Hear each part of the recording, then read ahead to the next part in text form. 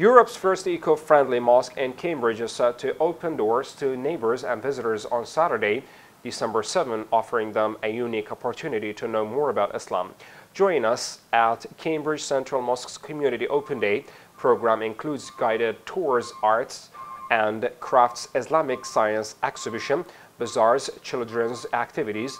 The mosque wrote in a tweet visitors will be offered a guided explanation of the ablution areas, prayer hall and the daily rituals performed.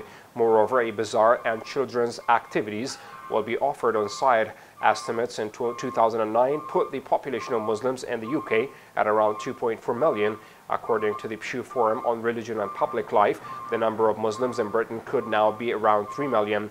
Muslims across the world usually open mosque doors to guests to enable them to have a glimpse of the Islamic faith.